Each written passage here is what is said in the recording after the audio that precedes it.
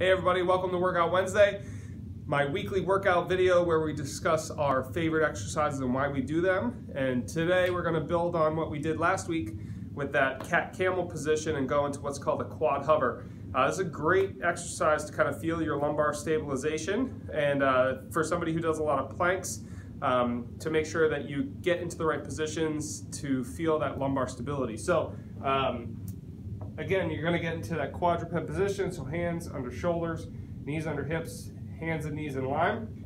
Tuck your toes, and then all you're going to do is just hover your knees above the ground. So the reason why I like doing this prior to doing any planks is because your spine is already in a pretty good position, and then as you hover your knees, you feel how your lumbar spine has to stabilize to keep you there. So it's a great way to build some core strength and some lumbar stability, lumbar spine being our low back. So let's try that first before you get into any plank variation to feel what lumbar stability really feels like. So if you have any questions, please comment below. Otherwise, we'll check you next time on Workout Wednesday. Thanks for watching.